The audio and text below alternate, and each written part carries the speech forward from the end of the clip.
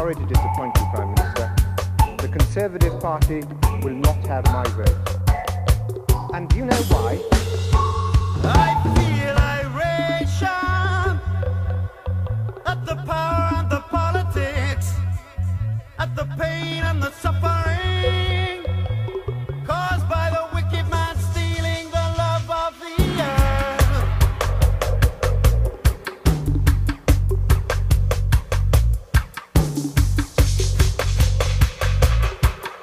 Why are you here today? Well, first and foremost, I'm here to protest against austerity because I feel austerity's ruined this country so far. And secondly, I'm here in the Scrap Trident block because I feel it's absolutely grossly irresponsible that we're prepared to spend £100 billion on new nuclear weapons when we could fund the NHS, homes, jobs and all that. Not only are they immoral, they're also ridiculously expensive. This is about a three-headed monster of austerity. Crushing welfare, human rights, public services, and we need to slay them, the people. And if we cut off their heads, they grow again, so we've got to get to the top.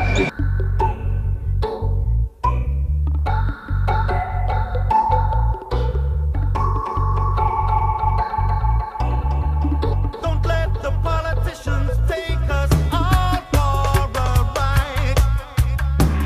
Don't let the wicked man bring us down to the ground. People know your culture and their own group of people know. What is TTIP? TTIP is the Transatlantic Trade Investment Partnership, a current trade deal being negotiated between the Americans and the European Union, been going on since July 13. Under very shady conditions, we know very little about it. There's currently another agreement called CETA, which has been published, which is again the postscript for it, and it's a very dangerous in the way that it's all about deregulation of services rather than actual trade negotiations.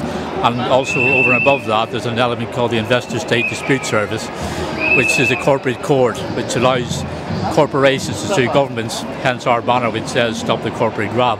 It's about corporations being able to sue governments because the government puts in place public policy which is likely to inhibit the profit margins of the corporations. So it's now been put back a little bit longer.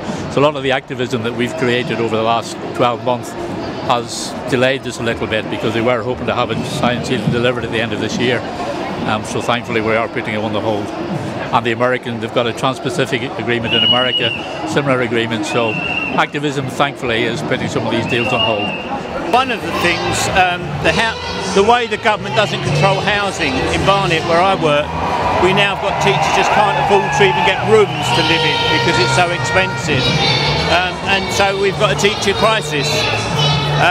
That's one of the things. The children we're teaching, they're being pushed out of their homes and it means they have to travel miles to their school now because the social housing is diminishing. So that's one of the big areas. As a teacher we've suffered, take-home pay has actually been greatly reduced with the increased pensions which weren't justified. And the next thing that's coming up is school budgets really badly being hit. And already one school, they're talking to me about a 200,000 cut.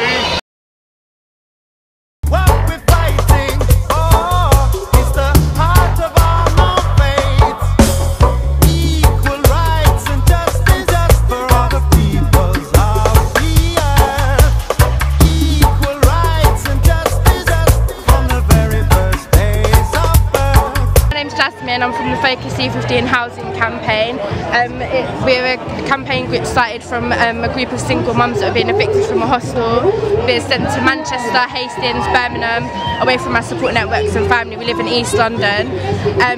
So we got together, we fought back, we demanded that we all were rehoused in social housing in Newham, and we won. We had an amazing victory, all the mums were rehoused in Newham. But we didn't stop there, we started to occupy empty homes like on the Carpenter's estate. We occupied 4 empty flats there and demanded the council repopulate them. We were evicted and taken to court by Newham Council, but we'd forced them to open 40 of the homes on the estate and people were starting to move back into an estate that was marked for demolition. So it shows when you get up and stand together and fight back that you can definitely win. All these small victories add up and it just creates an amazing fight.